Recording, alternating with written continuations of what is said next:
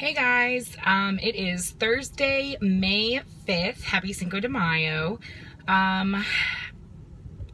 So my surgery has been scheduled for Friday, May 6th with Dr. Khan at Memorial Hospital for vertical sleeve gastrectomy surgery. I have not let myself get excited. I know that is crazy and it's very difficult to do, but up until about an hour and a half ago, I was not sure if I was going to be having the surgery. If you guys saw my last video, I was not sure that I was going to pass the nicotine test that was done with my labs.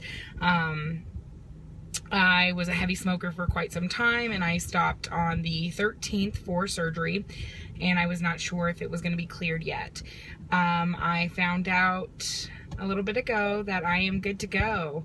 So that means that my life will be changing tomorrow. I check in at 8 a.m. and my surgery is scheduled for 10 a.m. So that is what I will be doing tomorrow. I just wanted to give you guys a quick update. I am going to do all my measurements tonight in my final before surgery weigh-in.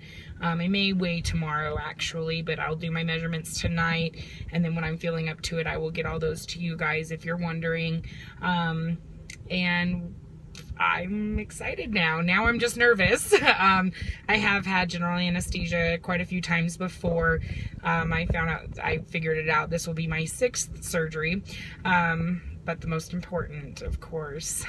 So yeah, very excited. Keep me in your prayers tomorrow, and anyone else who is close to their surgery, good luck. You're gonna do great, I'm sure, and your life will just be amazing afterwards. So thanks for watching, guys, and I will talk to you after my surgery.